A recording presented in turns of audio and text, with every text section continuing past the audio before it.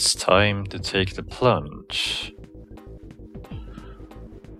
So we already have a light ball activated, and it's time to head back to the EGG.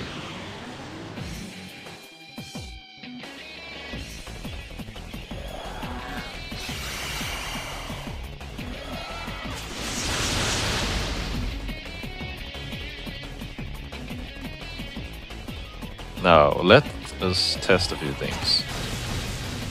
Yeah, he is weak to fire attacks. So that should mean that this guy is weak to electric attacks. Yeah. He actually does have the same... why didn't I do very much damage there? They have the same weaknesses as in Nocturne. That is nice. Because I've already noticed that some of these enemies across this game have had some slightly different strengths and weaknesses compared to Nocturne. And it's just funny how by actually playing that game, it actually helped me working with the weaknesses and strength of demons in this game.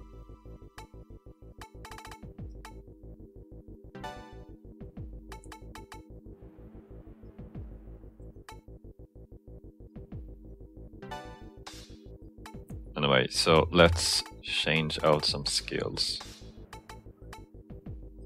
Like some of these, I'm not too likely to need them. But of course, then there's also the luxury that if I do need them, I can just switch them in or swap them back in.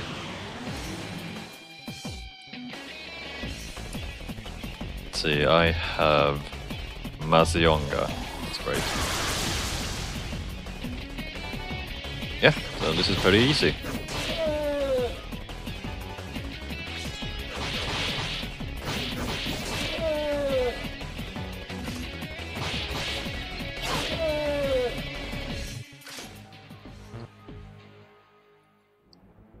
So I was reading a previous comment mentioning that, which was kind of explaining why Sarah's demon form is so similar to an unknown presence can be felt beyond the hall. I think I'm just gonna go back and before I go that way and explain why Sarah's demon form is so much like Surf's. But yeah, I don't quite... I mean, it's not important in a sense to me, but it would just be interesting to know why, but... Like, the whole thing about, oh, so because of that tear which fell on her cheek, or that's why she suddenly has Surf's power. So, is that supposed to imply that he's actually dead, or... I mean, I suppose it is, but... There's the thing that you kind of have to guess and actually not know because the game hasn't told you. Supposedly yet. So there's the... You just can't help wondering if that's actually is the case or not. I mean... Some games do this, that they tell you... They lead you down a certain path and leave you with questions as to what actually happens. Like sometimes they pull your leg like that, and depending on the situation, I might or might not be okay with it. I just hope that we eventually get to know what actually happens, or that some things do get explained to me. Like, at least I just want to find out some answers and to kind of get a grip of the whole situation. But that's me.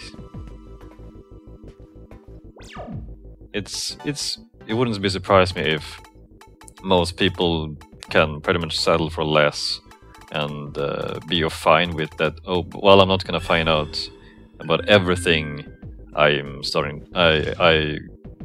about everything I'm wondering about, which happens. But I guess I just want to find out what happens about, well, everything. Because that's one of the reasons why I'm playing this game. Like, it wouldn't do it any good if you play through 2 games and you're still left with questions after the very end. Because I don't think, since this is a second game, I don't think they're ever going to make another sequel to this. Since, I mean, it just feels like the story will pretty much end after this game.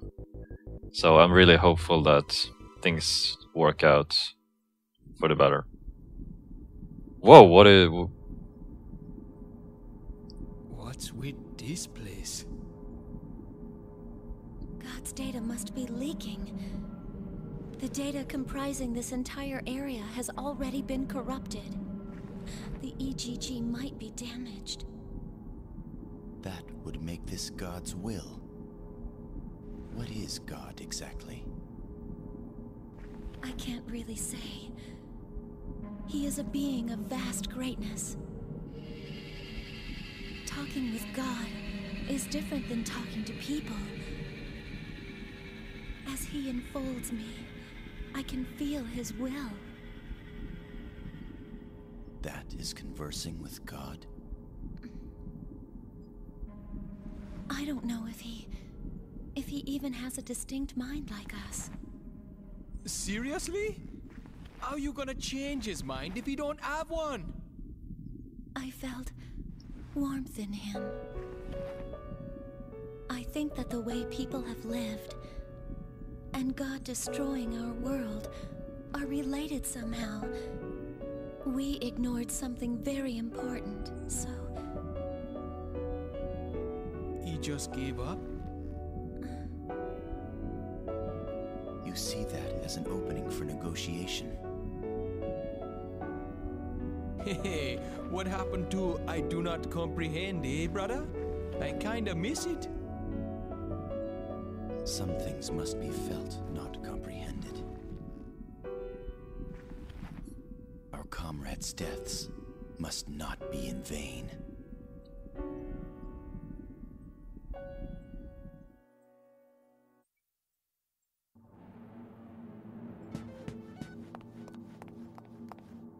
Nah, this place is not scary, it's just unsettling. But you have to admit that it is pretty messed up to see people hanging from the wall like this. Ugh. Ugh.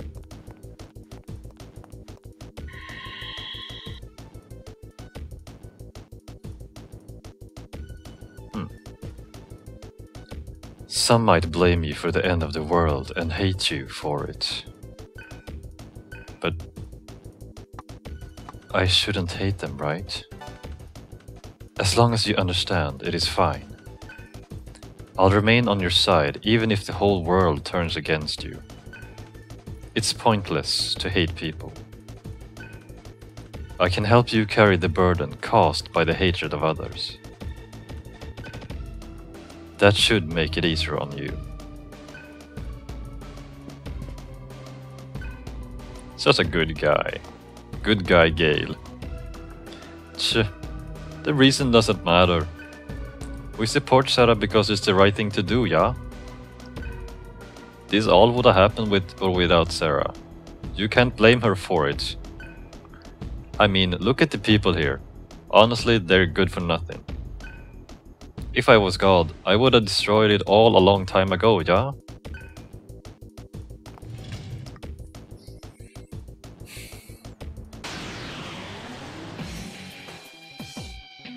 Okay, you asked for it.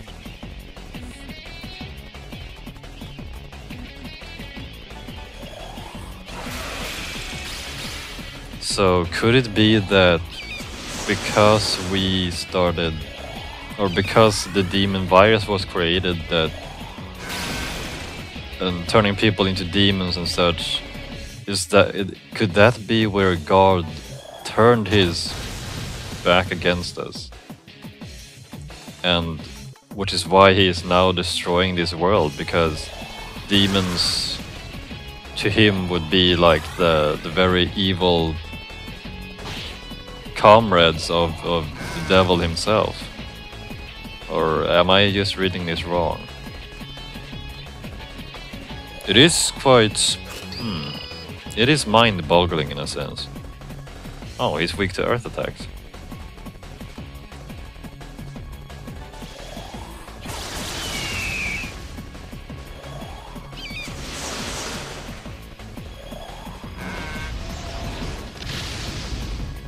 Ouch.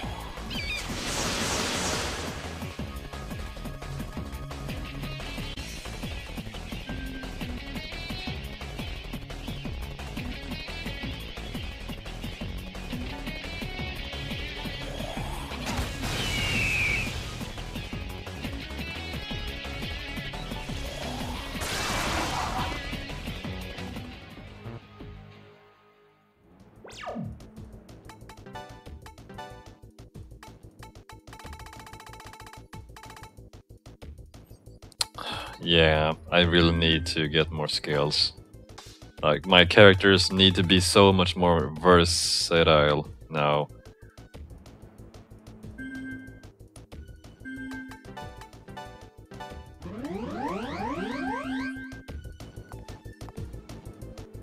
Don't come. Where am I? It's like every time I walk through these portals, they take me to somewhere else. So I guess you really need to figure out which ones to take to eventually reach the bottom. Yeah. Ah, well, now that I know these guys' weaknesses, this shouldn't be too hard.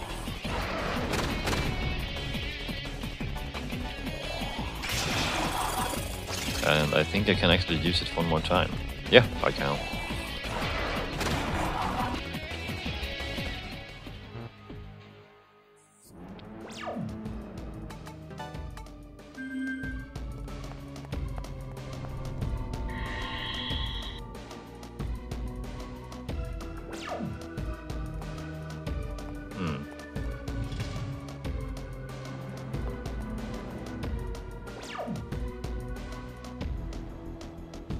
Light balls effect ended.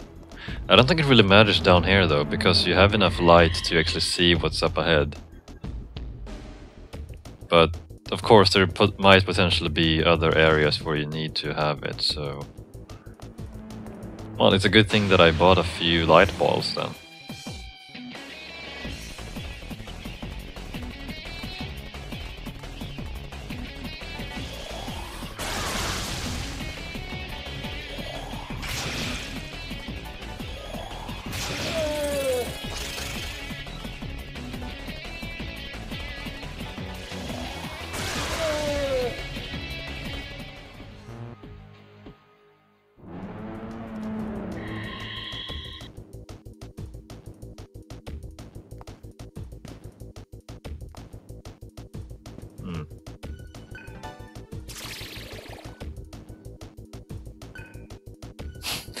Thank God for the map. I think I would too easily get lost if I didn't have one.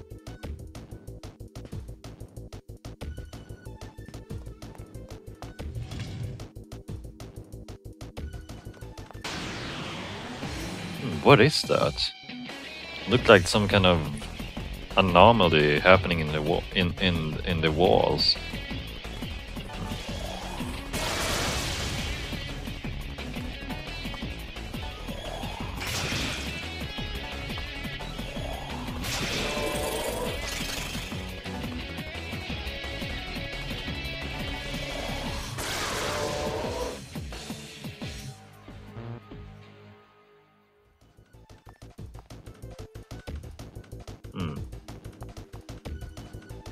The path disappeared and is now impassable.